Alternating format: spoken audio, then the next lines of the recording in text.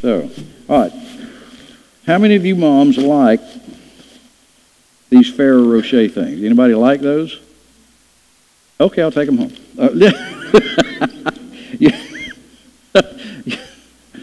All right. You kids, y'all come up here. If your mom is here, I want you to take her one of these, and we're not through.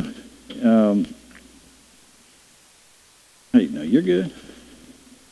Get these.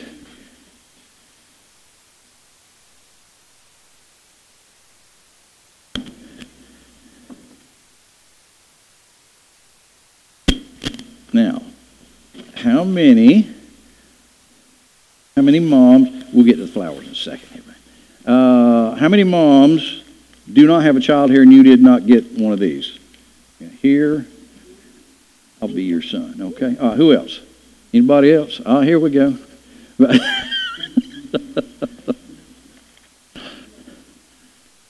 How many we need? 2. Who else? Right. Really?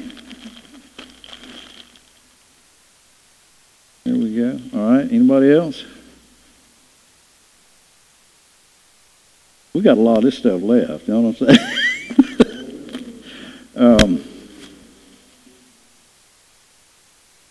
We'll do something. We'll do something with that. We'll do something with those. All right. All right. Now, how many of you ladies like yellow roses? How many moms? You like a yellow rose? Okay. Let's do this. Can I just bring these to you? Is that okay? All right. Happy Mother's Day to you. Well, oh, sorry.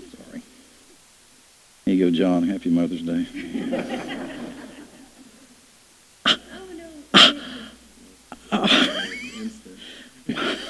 Ouch. Happy Mother's Day. Oh, wow. All right. What other mom likes yellow roses? Right here. All right. I don't want to give you that one. Pedal is struggling. There you go. Happy Mother's Day to you. All right. How many of you moms like red roses? We have any left? Red. I've got one here. Okay.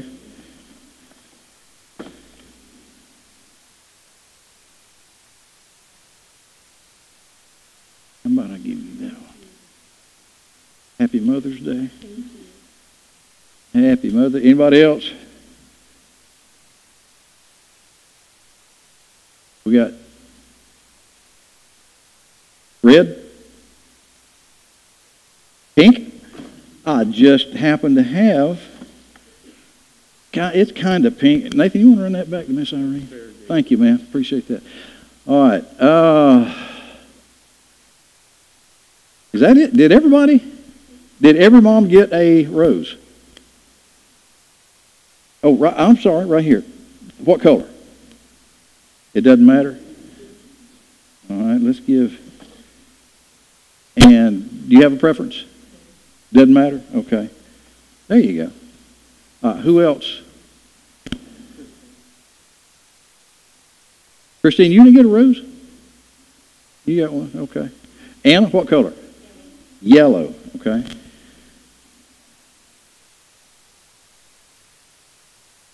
Yeah. Did every mom get flowers and carbohydrates? Okay.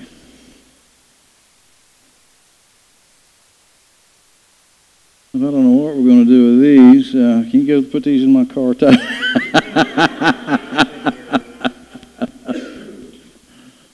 Oh, it was out of the way. Well, moms, we love you. God bless you. Thank you so much for what you have done. And we're going to be in the book of Matthew. This poor lady, we think we know who this is, but she's never named in the Bible. She has been run down and denigrated and griped about for what she did for a long time. And we're going to take a look and see, is that really justified, what they said about her? Look in Matthew chapter number 20, beginning of verse number 17. If you're there, say amen. If you're not, say wait a minute. You got it. If you got a Ryrie Study Bible, it's on page 1375.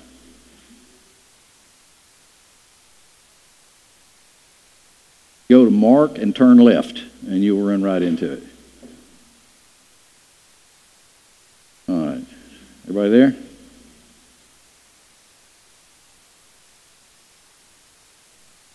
All right. Verse 17. Jesus, going up to Jerusalem, took the 12 disciples apart in the way and said unto them, Behold, we, plural, go up to Jerusalem, and the Son of Man shall be betrayed unto the chief priests and unto the scribes, and they shall condemn him to death. Now, Jesus already knows, because he's God, he knows what's going to happen. And shall deliver him to the Gentiles to mock and to scourge and to crucify. So those three levels of attack he was aware of. And on the third day, he shall rise again.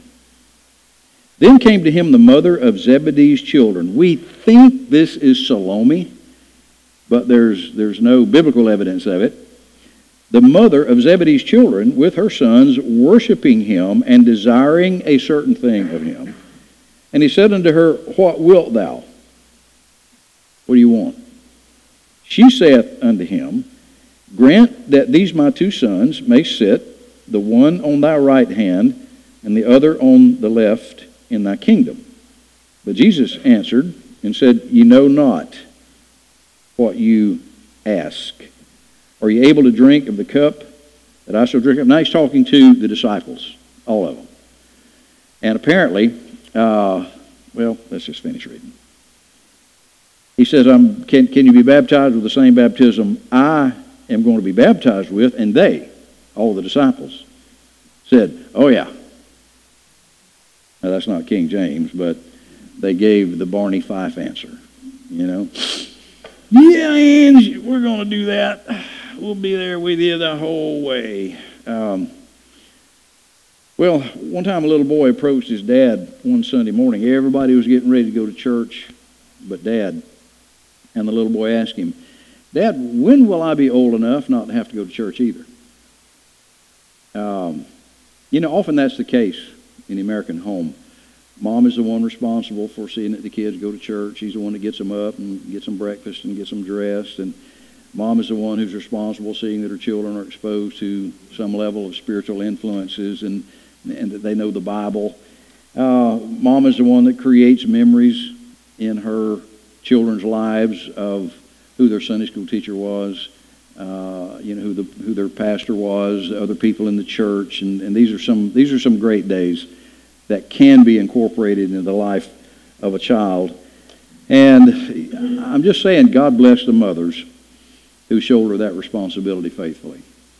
Through the course of my ministry, I've seen many families where you never saw Dad, but you saw Mom regularly and consistently and faithfully bringing her kids to church and exposing them to biblical influences. And Matthew records for us the story of a mom and her children. As I mentioned, possibly Salome. But she remains anonymous throughout Scripture. All she is known as is this: the mother of Zebedee's children. That's all we ever are given about this woman's identity. She's got two boys. And these children are James and John. They would be incredibly important figures in church history. They were going to go separate ways. They would experience some different things in life.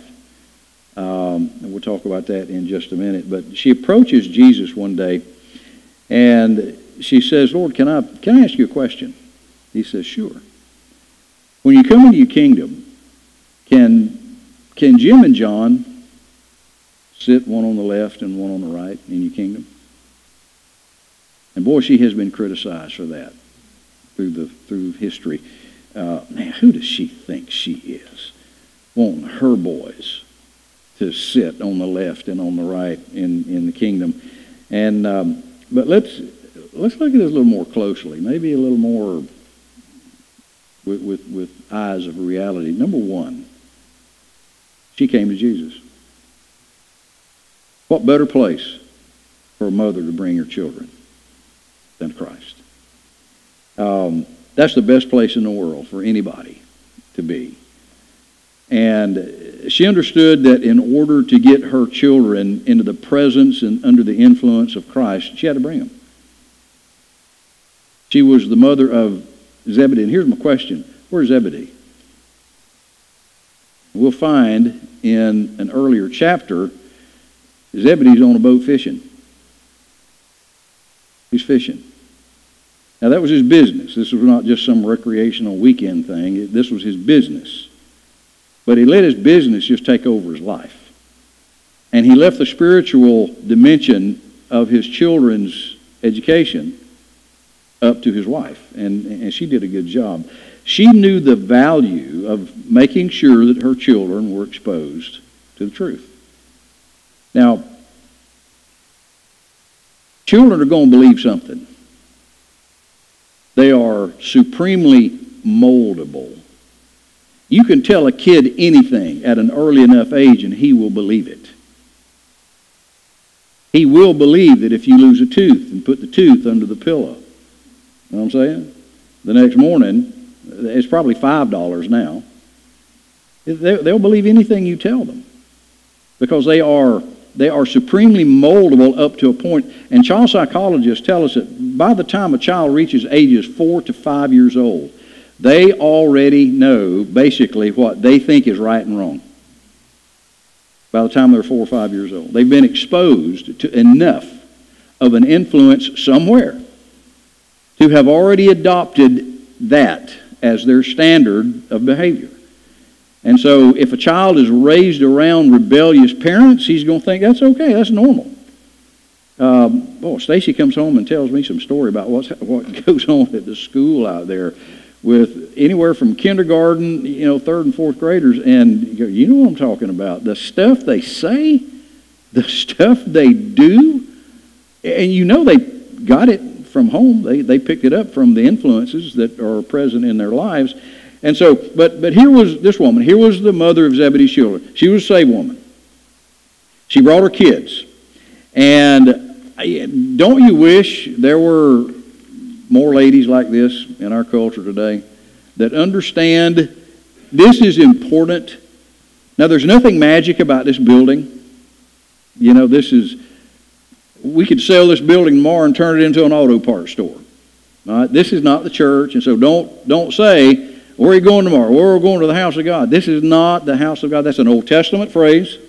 There was a house of God in the Old Testament, the temple and the tabernacle, but that's not what this is. We are the church, all right? People now constitute the body of Christ. And our children need to be around that influence. I think it is just absolutely vital, according to Scripture, that moms specifically have a right, close, intimate relationship with the Lord, and that is going to be reflected in her relationship with her husband. There's no doubt about that. But she came to Christ. Anybody want to criticize that? I think she should have taken them to the movies. She should have went fishing with Zebedee. No, she should have went downtown, took them shopping. No, she came to Christ. So that's one thing that I think I have to say about this woman. Good job, ma'am. You brought your children to the right place. All right, now, here's the second thing. Not only did she come, she brought her kids with her. A parent can want a lot of things for their children. They're good. You might want a college education for your children. You might want them to have status because of their name or their income or their mentality. Maybe they're brilliant. Maybe they're great athletes. Maybe you want them to wear, the famous name brand diapers and tennis shoes, and this is a big deal in culture today, what you wear. And, you know, there may be moms and that is the most important thing. It's what you look like. You got to have your hair perfect. You got to have the right clothes, and you got to have the right jewelry, and we want our kids to be a step above everybody else. And I'm telling you, there are things in life that are more important than that. Much more important than that.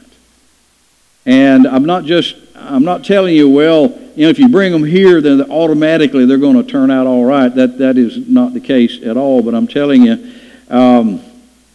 don't drop them off in the parking lot and go home and watch TV.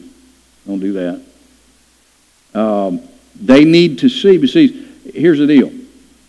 What you think is important, your children are going to absorb that. You ever notice that?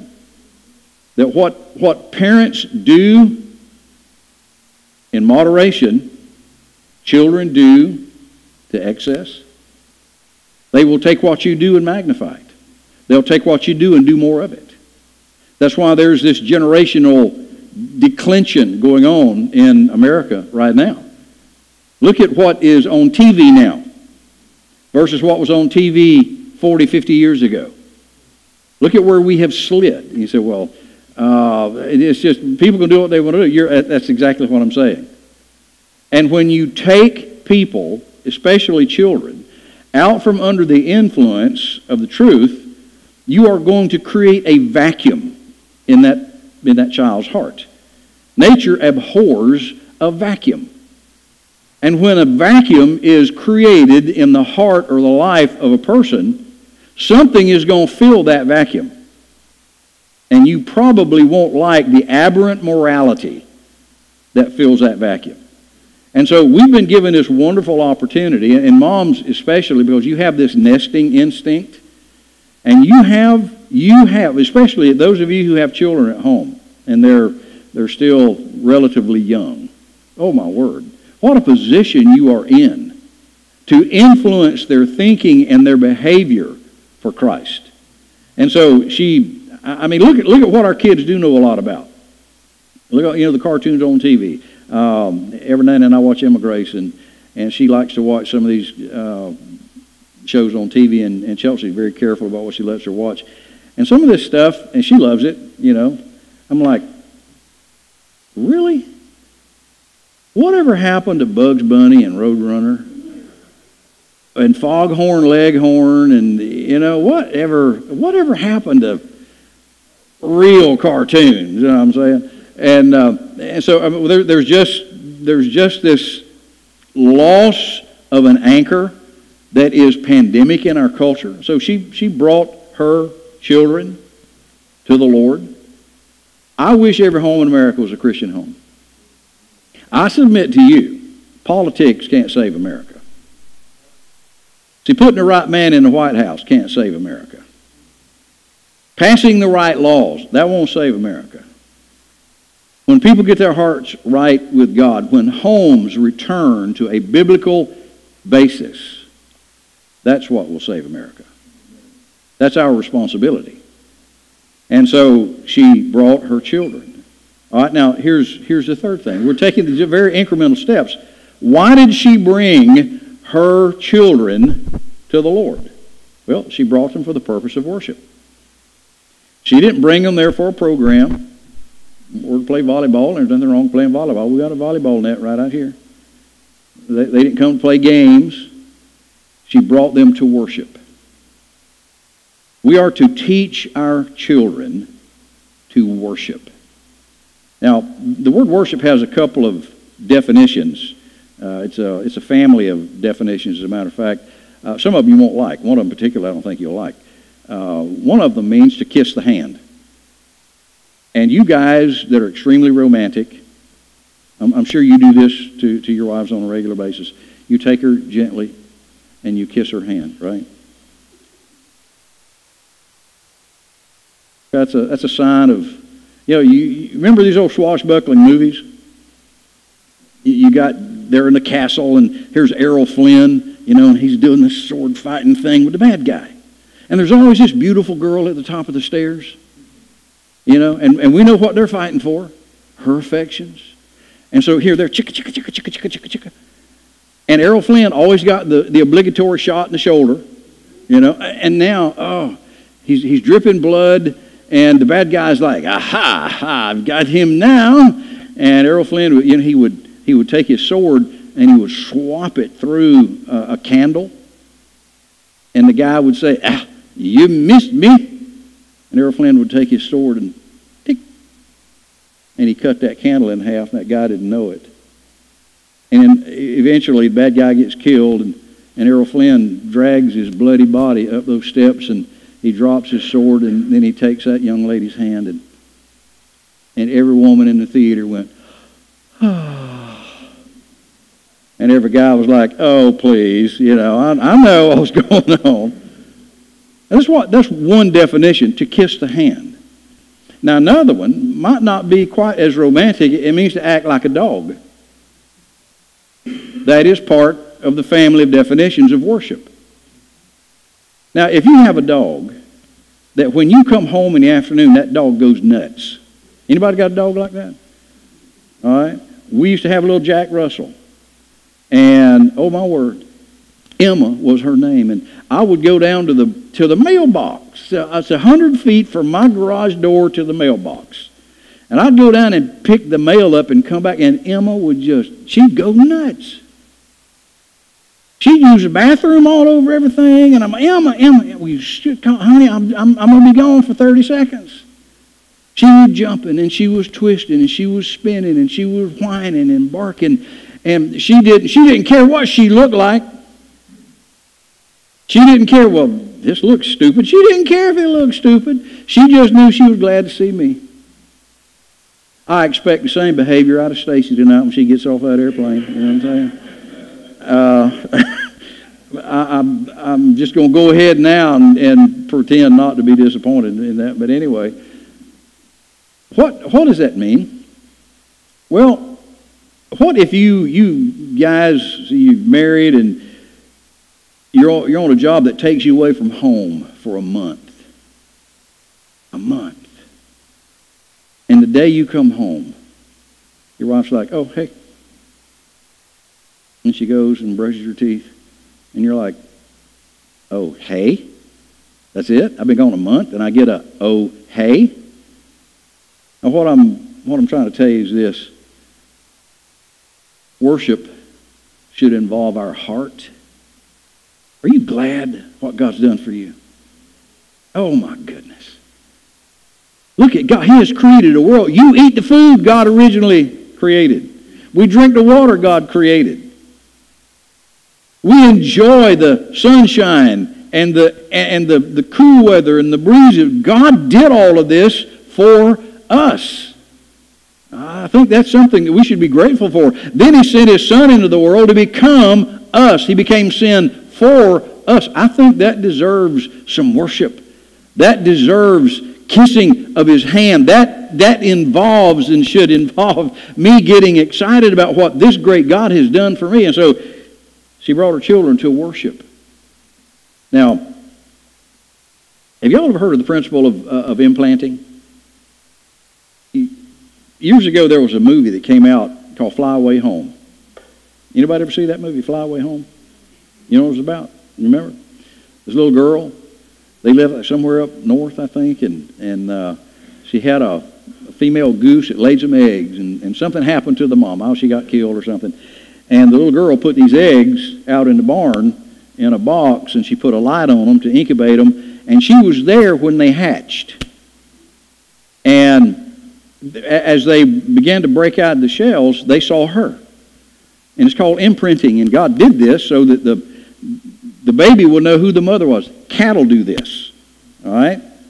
And so these little ones looked at her, and guess what they thought she was? Mom, exactly. And so wherever this girl went, there's a bunch of geese following her. Well, it got to be wintertime, and they weren't going to survive in the cold, and so they needed to migrate south, but they weren't going to migrate south because Mama wasn't migrating south. And so Daddy did something that was genius. He built a little ultralight plane, and painted the wings like goose feathers. And it's a true story. This little girl, they took off, and here those geese are following, and news places all over from her home down, I think they finally wound up in Louisiana. Whenever she would land for fuel or food, news crews would just swarm out, and those geese would land. And it's called the principle of implanting. What those baby animals see for the first few moments of their life is what imprints them as parents. Now, question. When our children are young, what do they get imprinted in their very souls from us? What do they see from mom and dad? Especially moms. Do they see worship and praise? So she brought her children to worship. And here's another thing. She wanted the absolute best for her sons. One on the left hand, one on the right hand. So, well, that's just pretty brazen, I think. Well, was she mistaken in the possibility of that happening? Yes, she was mistaken. That was not going to happen. But what better place? What better place to have your children close to Christ? Now, this woman, who we think was Salome, but all we know is that she was the mother of Zebedee's children. This woman stayed faithful to the very end of everything. Look in the book of Matthew, chapter 27. Matthew 27, beginning reading verse number 55. Christ is on the cross. He's just been brutalized by flogging and all of this. Beginning in verse number 55, many women were there beholding afar off, which followed Jesus from Galilee, ministering unto him, among which was Mary Magdalene. She was from Magdala, and Mary, the mother of James and Joseph, and the mother of Zebedee's children. There she was, at the foot of the cross. She was faithful to the very end. Now, if you were to ask her, all right, now you brought your kids to Christ. This is James and John, Jim and John. You knew that this was a man that was going to be crucified. He was going to be hated, but you wanted your kids to emulate him. You wanted your kids to be like that. You wanted your kids to be close to this outcast, this guy that's going to be considered a criminal. He's going to be executed as a criminal. Well, let me give you a little bit of an update here. What about James, ma'am? Well, James was beheaded for his testimony. Before they beheaded him, he was dragged through the streets behind horses. Herod Agrippa I ordered that this young man be tied behind a horse and run at high speed through stone streets. When that was over, they cut his head off. Now, ma'am, was it worth it? And then there's John. John was going to be put on a rocky island in the Mediterranean. It's called Patmos. He would never see his mother again. He was going to live on this rocky island. And he was going to, under the inspiration of the Holy Spirit, take a pen in hand and write the book of Revelation. Question. Ma'am, was it worth it? You lost both your boys. You're the one that brought them to Christ. You're the one that taught them how to worship this one. You're the one. Zebedee was on a boat fishing somewhere. You stayed faithful. Was it worth it, ma'am? What do you think she'd say? Do you think she would say, boy, if I had it to do again, I'd take him anywhere but that guy? I mean, this got James murdered and beheaded, and then John was put on this penal colony, and I never saw him again. Wow. No, I wouldn't do that. I don't think she would do that. I think she would say it was worth every drop of James's blood. It was worth it. It was worth all of the years that John spent on the island of Patmos, isolated as a prisoner of the Roman government. In this whole story, though, there's a gap. There's a vacuum. And I think probably you've noticed the vacuum. Somebody's not in the family picture. So we've got the mother, and we've got Jim, and we've got James. Daddy's not there. Dad's gone. That would have completed this picture.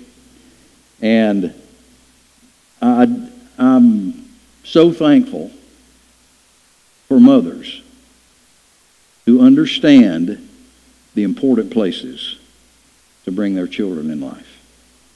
I'm grateful for moms who understand that the greatest relationship that they can have is not for a rich spouse, but with the Lord Jesus Christ.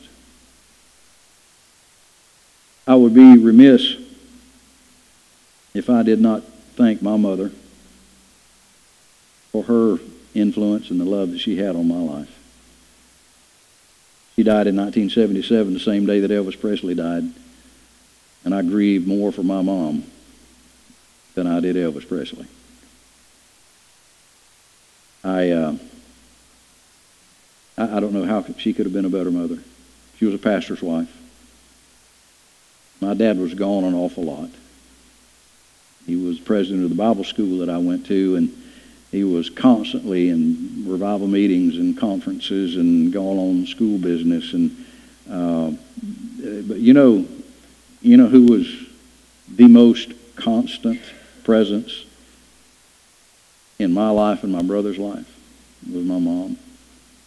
I had a great dad, but he was just very busy. And later on, when he was bedridden, just before he died, me and my brother were in the bedroom, and he said, boys, I need to ask your forgiveness. And he asked us to forgive him for being gone so much when we were kids. Well, of course we forgave him. I wish he had been around more. That would have been great. So you have a short window of time. Just a short window. And time is closing that window a little more every day. And there are a lot of fun things that we can involve our kids in. The most important thing, introduce them to Christ. As I mentioned earlier, if we don't teach them to love the Lord, the world will teach them not to. That's our responsibility. And those moms that are here, thank you for being faithful in that. We honor you today. And here, this lady, I honor her. I think she kind of lost her way a little bit by asking, left and right, can they sit there? That wasn't going to happen. But I love the fact that she wanted them close to Christ. I love that. And being so close, they surrendered their lives to the Lord, and it cost both of them. I don't know that it won't happen in this generation either. So far, it hasn't here in the United States, at least physically. But you young people that are here in this building today, if your mom has been faithful in this matter of exposing you to the Bible, teaching you the truth, seeing that you were in church, seeing that your relationship to the Lord started at a very early age, you have no clue what a gift that has been. You don't have a clue. One day, that the treasure of that giftedness is going to be exposed to you. And it might be at her funeral. You know, I wish I had done this. I wish I had said that. But one day, it's going to be too late. So it just might be a great day today to tell your mom thank you. And here's what we're going to do. I want to open the floor for anybody that might want to stand. And don't take long. We don't have a great deal of time. And just give a thank you, Mom, for what you've done in my life. Anybody? Anybody? Got one right here.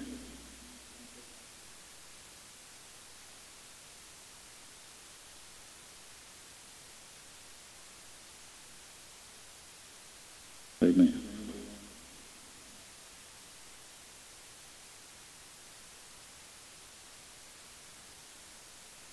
Amen.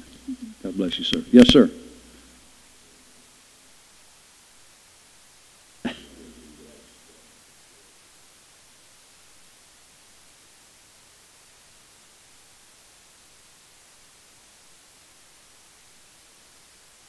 Amen. Amen. Amen. That sounds like tough spelled with a capital T, too. Capital T. All right. Yes, sir.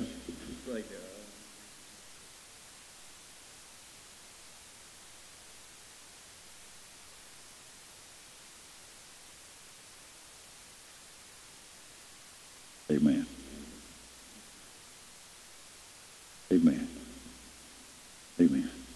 God bless you, man. Anybody else?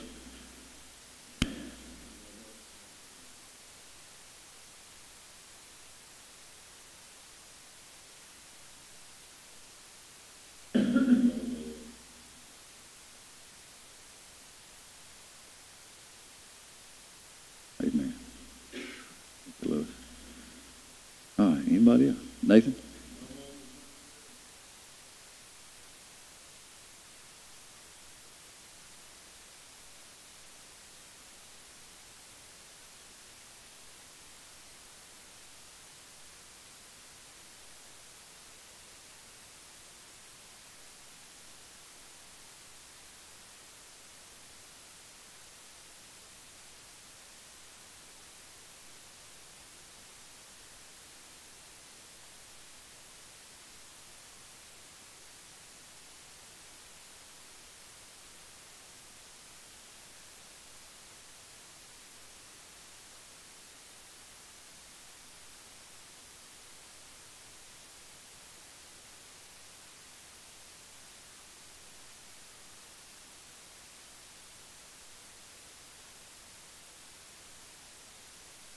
Thank you, Nathan.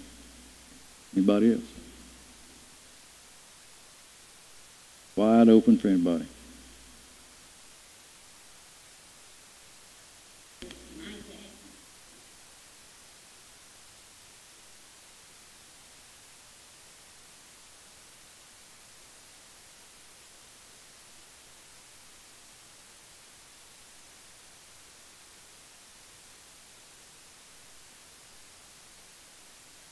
Amen. Amen.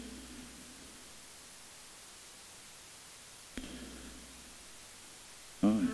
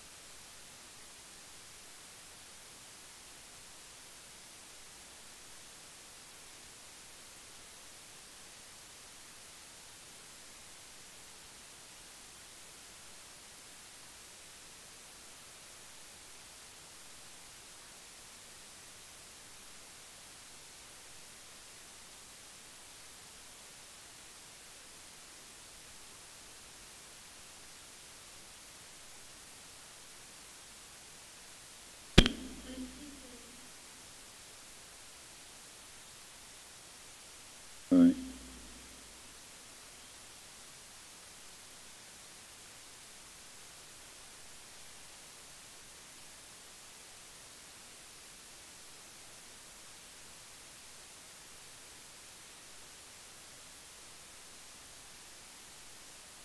Amen. Thank you, Anna. My dad pastored the First Baptist Church in Greenville in the 50s, and I remember I was like 3 or 4 years old. We didn't have junior church. We didn't have nurseries. Kids sat in the auditorium. And there was a lady that had 4 or 5 kids, and they were just like little suck egg weasels. They just during church. I mean, just constantly, slapping and hitting. And I was sitting with them one time, and she was a nurse. And she reaches up, and she gets her purse, and she pulls out a hypodermic needle. And she looked down the road, and she goes, like that. And all of a sudden, they were all like, bing, bing, bing, bing, bing, bing, bing. Tough love. She wouldn't have used that, I don't think. But I wish and pray today that moms love your children enough to build borders around their lives, because the world is after them. And you know that as well as I do. The world is after our young people. Let's not let them have them, okay? Let's not do that. Father, we thank you today for your goodness. I want to thank you for the mother of Zebedee's children. I want to thank you for Mary Magdalene and the other Mary who stood around the cross while you were dying. Thank you for the women in history who have given birth to sons and daughters. And during the Dark Ages, 50 million of those sons and daughters were murdered because of their faith in Christ. I want to thank you for women who have stood by their husbands. Moms who have stood by their children, even when children did stupid things, wrong things, immoral, illegal things. And moms have loved and they've clung to. And thank you, thank you, thank you. All they have done has been a representation of your love for us. And we recognize that today, and thank you for your goodness in our lives. I pray, Lord, that you dismiss us now. Your love, your keeping, and make us living translations of the truths of your book. In Jesus' name I pray. Amen. All right. Be back tonight, 6 o'clock. All right, God bless you. Y'all have a great week.